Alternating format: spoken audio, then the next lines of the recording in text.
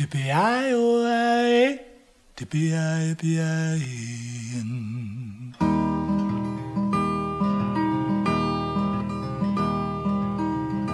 Tippy-i-o-i.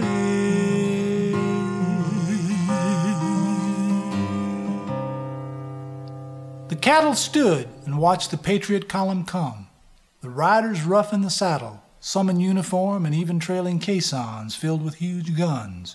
And these super patriots were not interested in the cattle, and they were not in the least like the last white men who'd come before. Cowboys with their rasping night fires, harmonicas, yodels, and boots laid out toward the dogies, and the cowboys' blankets the dogies nosed into in the day. And the cattle were as disinterested in proud nationhood as the rough riders were in a hay. But when they returned in the spring of 1888, they were astonished to find the carcasses of cattle in the branches of trees. And they wondered how such a thing could happen. They didn't know that during the winter, a blizzard had struck so swiftly and violently that people had frozen yards from their homes. And school children were stranded returning from the schoolhouse. Animals had blindly struggled up snowdrifts into the branches of trees. Let's listen to the wanderings of a dogie through the day of January the 12th of 1888. And let's listen as he hears the bittersweet lament of the treed Angus. I want to sleep before I fall.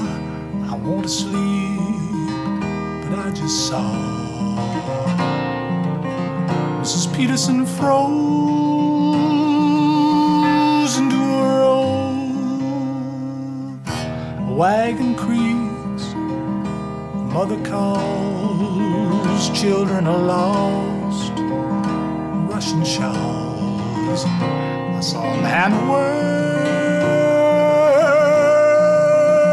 and give up hope long after the last snow flurry, when that snow begins to melt, and I'll no longer have to worry about Theodore Roosevelt. Blankets warm as cowboy ballads upon the Dakota ground.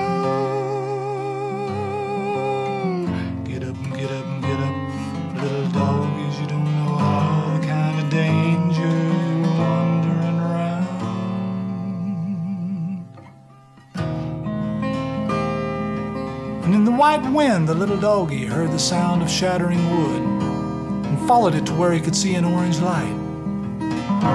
He made his way up a bank of ice and saw two men frozen. No, not frozen. One with an axe, the other with a lantern. The doggie kept his distance and let the men work.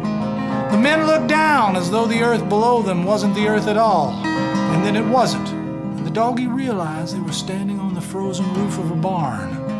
He was astonished as the first man dropped the axe down into white nothing, then crouched, hunkered, and was half gone, then was gone altogether. The other man waited, looked for the first time at the doggie, then looked down and yelled. Then he too crouched, hunkered, half disappeared, and disappeared altogether. The doggie waited and approached. He looked down into the dark hole and was astonished again to see the hole light with candlelight, with the men below standing among the animals looking up at him. He looked down and thought and looked down, listened at them yelling at him, and felt the unbelievably icy wind on his ass and jumped down, down into the stacked hay. He limped up and made his way around the living world. Soon after the last snow flurry, when that snow begins to melt, and now I'll no longer have to worry about Theodore Roosevelt. Blankets warm as cowboy ballads on the Dakota ground.